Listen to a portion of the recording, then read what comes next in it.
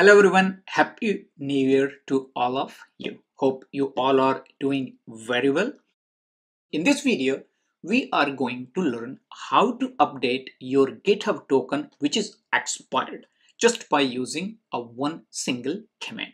As you can see that I have one of my repo which is private named CineFrame, and looking into the hidden file, as you could see that it has a Git setup. And if I try to do git pull, you are going to see that it is generating a request to add the password for this. It means that this GitHub repo was actually set by using the GitHub token to be used to access this GitHub repo. I have one very popular video where I have shown how you can use a one single command to set up your private GitHub repo access. And that video is available here. And here, this is the command which you just really need in order to set up your GitHub repo. Let's copy this command. Here, as you could see that your command is git clone. Then you need to use your token, github.com, and then your account name. In my case, that's a prod ramp, and your GitHub. So if you have created a GitHub access by using this command, so here is the command which you are going to use to change the token for your GitHub account. So whether the token is expired or you would want to update the token because it has been compromised, this is the command which you are going to use.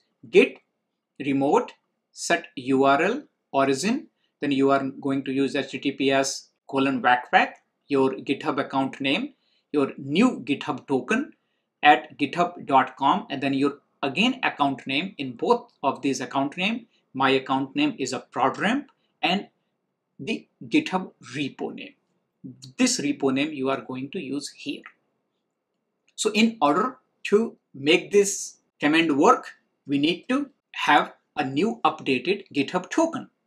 So you might have that token already in your hand. If you do not have, we just need to go to our GitHub account or the GitHub website by logging your credentials and go to settings and then developer settings. Here is the personal access token and the tokens.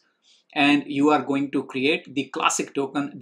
The newer token is new and beta. So I will be using the classic token, and I'll just call it it's a 30-day sample token, and just add one of these access credentials. We need admin, gist, notification, user, delete, write access, and admin, and then rest is okay. So this is the token which is created. So this is the token we have, and it starts from GHP. So token has been copied.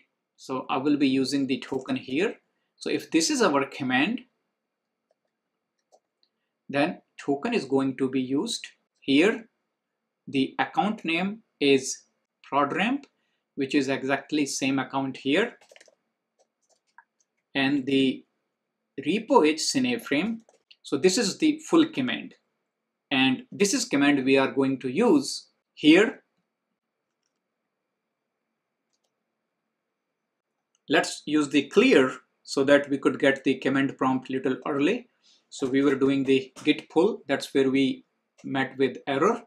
So we are going to write the command here. Let's enter, and now command ran very well.